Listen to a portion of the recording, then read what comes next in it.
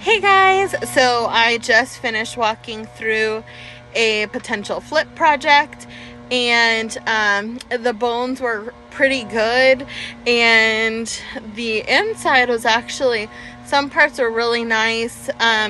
One of the concerns was the pool was very in bad shape, so it was leaking.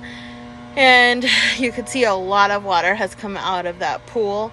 The other concern was that I don't think that it's salvageable. I think that we'll have to either fill it or start from scratch. One of the things I look for in a flip is always go down below the sinks of every sink in the house to see if there's water damage. And also looking for major cracks in the brick or major cracks on the inside. And then I always ask about water heater. Just check the water heater real quick. I'm asking about the AC units, and then what's another major? Electrical is also another major to check. And plumbing, any leaky things. But hopefully those little tips help for flipping. Bye.